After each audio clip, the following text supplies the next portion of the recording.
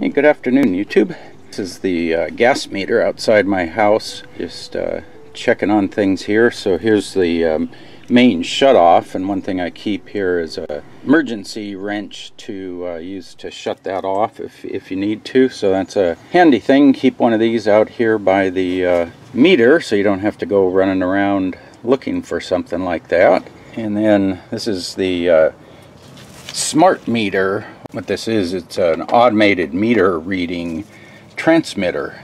So I guess the technology, they either call it AMI or AMR, automated meter reading. So they call it a smart meter, but it's more of just a transmitter on the meter. There's a couple of patent numbers here. I'll go show you that on the computer screen. Kind of interesting patents, and this uses what they call the star network. And it's a rather low frequency, licensed frequency that they transmit.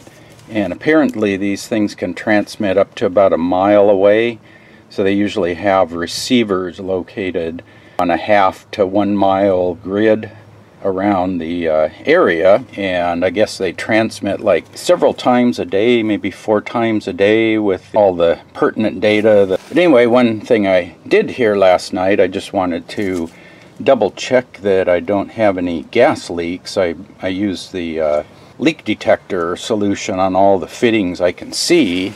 What I did was put a mark here on the housing, and I've marked the 1/2 foot dial there, and it's been about 18 hours and that dial has not moved even 1 notch from there. It was right there last night and it's still right there right now, so I think I'm pretty good as far as leaks go.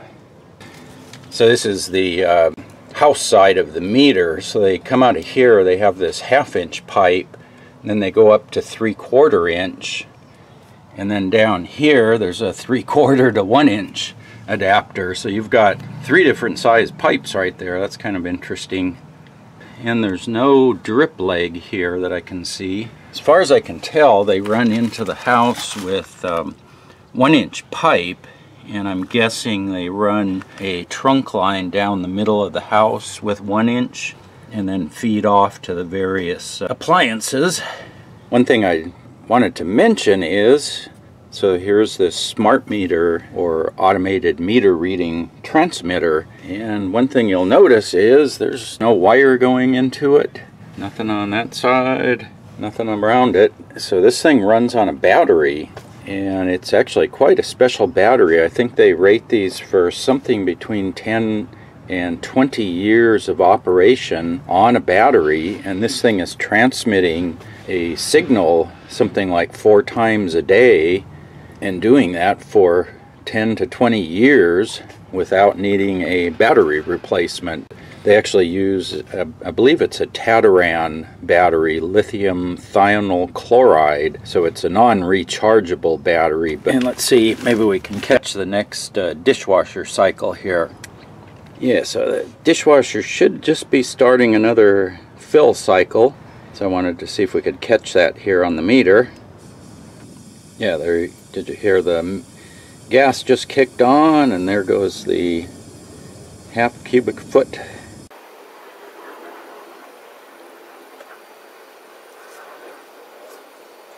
Yeah, you can hear the gas regulator, and there's 1 circle and it stopped. So that's basically 1 fill cycle on the dishwasher, and that's all it runs.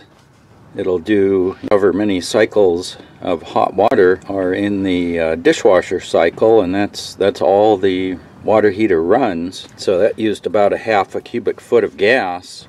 So yeah, pretty efficient little water heater there. But yeah, I just wanted to show you that it turns on and off, and when it's off, it's off. So anyway, that is my gas meter, and let's go take a look at some of these smart meter patents and see what we can find about that.